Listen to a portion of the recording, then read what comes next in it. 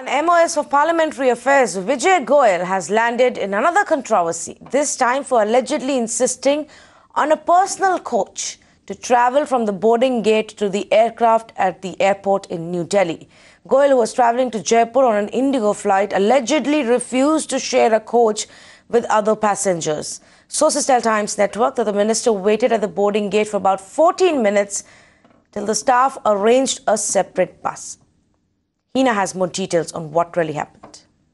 That continues to exist in the country despite Prime Minister Narendra Modi asking everybody to live like normal human beings, ordinary citizens of the country. But once again, it feels that these mantris, they think they are above the common people and they demand special treatment. As far as the rules are concerned, so there is no such rule for any Minister of State like this. Only Civil Aviation Minister can be given a special coach to be taken from the boarding gate to the aircraft, which in the current scenario, in fact, Mr. Ashok Gajpati Raju also doesn't prefer. He travels like normal passengers like you and me. But here we had MOS for Parliamentary Affairs, Mr. Vijay Goyal, demanding a special coach for himself. In New Delhi with video journalist Imran, Hina Gambhir for Mirror Now. Well, that's what we are picking up right now, though reportedly Vijay Goyal has denied asking for any special VVIP treatment or a separate bus. But like Hina was pointing out, that she has picked up from her sources that indeed he refused to go in the bus in which the other travellers, other airline passengers were, and he wanted to go in a separate bus. I've got Mr. Ejaz Ilmi on the phone line with me. Thank you so much for speaking to us. Is this kind of behavior justified, that a Neta wants a separate bus? He doesn't feel comfortable travelling in the same bus from the boarding gate to the aircraft? I think most ministers fly most of the time and everybody boards the buses normally, as the situation may be. But in this case, Mr. Vijay Goyal, the Honourable Minister, has denied that asking for a special coach, any special treatment. So I think there's no, I mean, it's whatever sources may be telling you, if the Minister himself is denying that something like this happened, then I would rather tend to agree that the Minister must be knowing exactly what he's saying.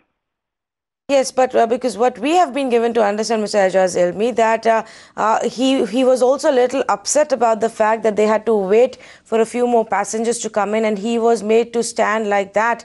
And after which he said, I will wait until everybody else boards and then I will come separately. Has there been a conversation by the party members? Have they checked with Mr. Vijay Goyal what really transpired? Why is it otherwise that this is being reported?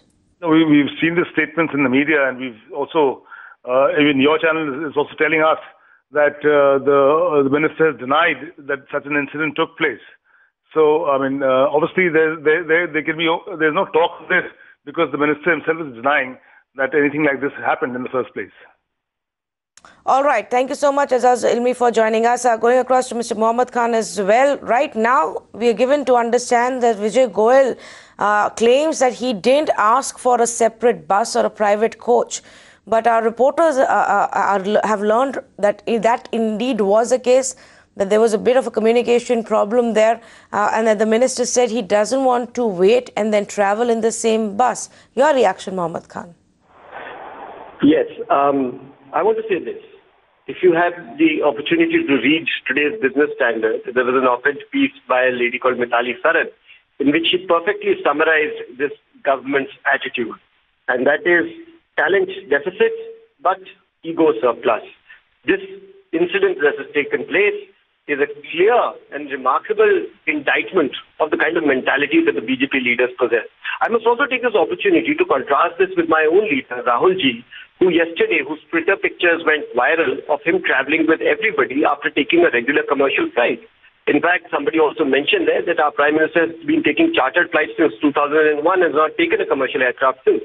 So there's also a question of examples set by the leadership. Why should those who follow the Prime Minister expect any difference in treatment if their leader provides this example? So therefore, I think it is shameful that this government, which forswore that they would not succumb to such symbols of power, would not be arrogant, have gone in the exact opposite direction and are shaming the country misutilizing its resources, and setting a bad example by and large. All right, Mohammad Khan, thank you so much for speaking to us. It's not about one party to the other. This mindset is prevalent across party lines, cutting across party lines for so many of these netas who believe that they are entitled because they are a member of the parliament, because they are a minister or a member of the legislative assembly. They're entitled to certain privileges. But this is despite the fact that repeatedly the common man has turned around to say, no, you don't. First, deliver on what you're supposed to do your job, what you were voted for, and then ask for any privileges. That's, of course, the big story here. We would expect Mr. Vijay Goel to come out and also give us a clarification of what really happened here.